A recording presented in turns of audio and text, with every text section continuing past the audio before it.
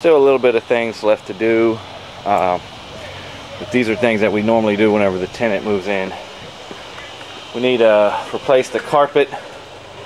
We keep this old carpet, it's not too terrible until the tenant moves in, just to show it like this, and then whenever the tenant moves in we'll get the new carpet.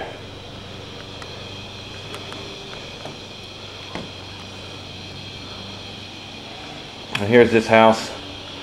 I believe the sales price on it was less than 10 grand. So this is what you get for that price. If you ask me, it's in pretty good shape.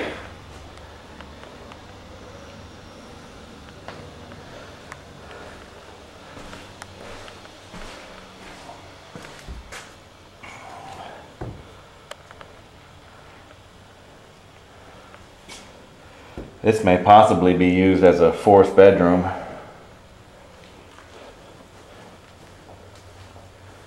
Come in, you got laundry in here.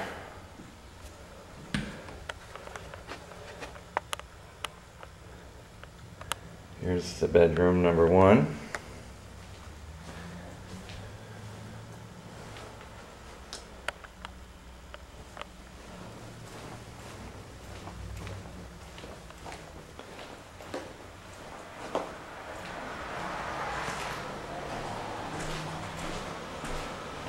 So we'll put appliances in, new carpet, and the water heater, and the bathroom vanity when the tenants move in. We'll put them in probably the day they're moving in, if we can. We'll also put the heaters in whenever they move in as well.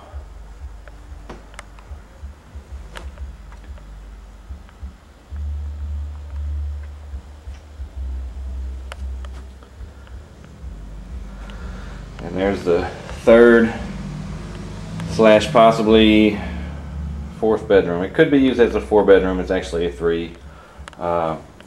Very likely that whoever moves in will use that other room back in the back as a bedroom. Well, that's it. We hope you like it. We are JDS Properties. Thank you so much. Goodbye.